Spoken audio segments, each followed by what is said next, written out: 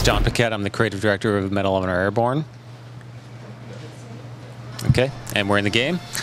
And so this is Operation Avalanche. This is the second operation of the game.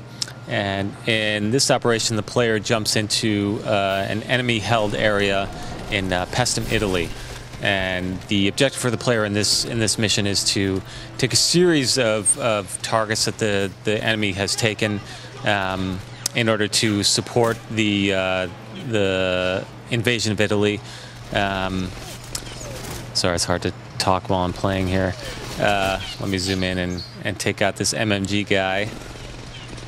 So one of the features that you're seeing here right now is called True Trigger. So you can see as I depress the right trigger on the Xbox 360 controller, the trigger gets to the red point, and that means I have ultimate control over the crosshair. So I can take this guy out with a headshot if I want to. And that's one of the new features that we're bringing to Medal of Honor is the True Trigger, which allows you to essentially zoom in on anybody, take them out, and essentially not die, which is what I'm trying not to do right here. So one of the features that we have in Medal of Honor is that if you do happen to die in a mission, you can jump right again. So when you jump back into action, you can say, okay, last time I took a bunch of damage, I jumped onto the enemy territory. This time I'm going to jump away from enemy territory, and I'm going to try and fight with my allies to get where I need to go. When you jump, you have a series of objectives. In this mission, you have to take out a motor pool, an ammo cache, a communications center, and you can do that in any order that you want. So I'm going to start out, and I'm going to look around the environment as I'm dropping down. And in every mission, you'll see green smoke. So you can see there's a couple green smokes here that we have. So I'm going to target one of these green smokes, and you can see my allies drop there as well. So I feel like I'm going to have some help as I go into the battle. So I botched my landing, which is not what a pro does.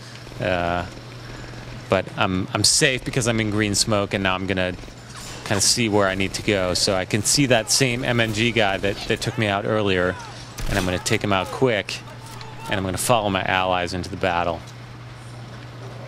So on the compass, you can see that there's yellow triangles on the compass, and that kind of directs me to where my objectives are. So if I wanted to turn around and go back up to the communications center, you can see there's an antenna up there. That's one of my targets up there.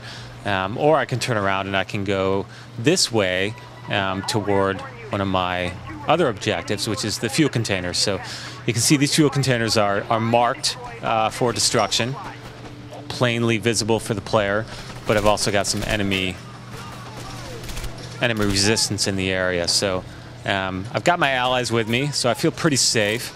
But what I want to do is I want to try and move up slowly, take cover, and try and take out the allies as best as I can. So I'm using the peek and lean mechanic, which is something we had in a couple of Medal of Honor games, but we feel is really nice for the console first-person shooter. You just press the left trigger, and then you can press up on the left trigger, or on the left stick, and you can take out guys as you wish. Like I said, the True Trigger is nice, but you can also take off shots pretty quickly if you want on the sniper rifle. I just got blown up by a grenade there, sorry. So my True Trigger, you can see I have ultimate control now. I've got the guy in my sights, and I can take him out quick. So with this tank up here, what I can do is I can shoot the tank, and you can see I've caused some damage to it. And what I'm going to do with this tank is that I can see that it's leaking fuel. So I'm going to throw a grenade over there, see if I can get it to start on fire. And you can see I did get it to start on fire. I'm going to take out some other guys while I'm trying to do that. So I accomplished one of my objectives, which means I've reached a checkpoint in the game.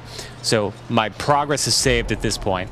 So if I die and I come back, then I have achieved that objective.